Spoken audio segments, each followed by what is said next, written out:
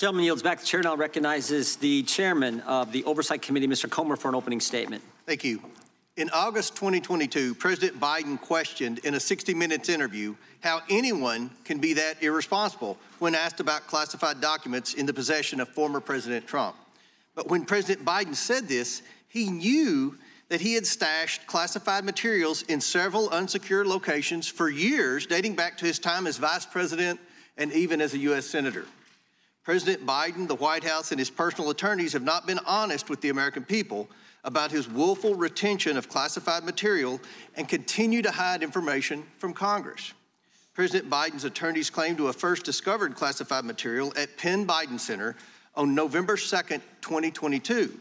However, President Biden and his lawyers kept it secret from the American people before the midterm elections. CBS News broke the story in January 2023, leaving Americans to wonder if the White House had any intention of ever disclosing that President Biden hoarded classified documents for years. One of my first actions after becoming chairman of the House Oversight Committee was to launch an investigation into President Biden's mishandling of classified documents. This investigation started before Special Counsel Hur was named, and what we found is alarming.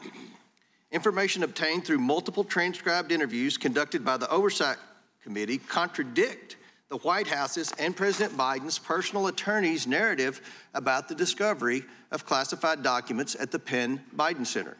In fact, the real timeline began in the spring of 2021, not November 2022, as the White House claimed. Additionally, the classified documents were not kept in a locked closet, as asserted by the White House. We've also learned that 5 White House employees and a Department of Defense employee were involved in the early stages of coordinating the organizing, moving, and removing of boxes that were later found to contain classified materials. There's no reasonable explanation as to why so many White House employees were concerned with retrieving boxes they believed only contained personal documents and materials. Why did President Biden keep these specific documents in unsecure locations for years? Many questions remain, but now the White House is obstructing Congress as we seek the truth for the American people. We've subpoenaed former White House counsel Dana Remus to appear for a deposition to provide information to our committee, but the White House is seeking to block her testimony. We've also subpoenaed the Department of Justice for audio recordings and transcript of President Biden's interview with Special Counsel Hur. These were due the morning of the State of the Union. Only this morning, a couple of hours before today's hearing, the Department of Justice finally provided the transcript of President Biden's interview with Special Counsel Hur. The timing is not coincidental. Although we've had little time to review the transcripts, from what we have seen, it is clear that the White House did not want Special Counsel Hur's final report to be released. The White House has refused to be transparent with the American people about the president's mishandling of classified documents.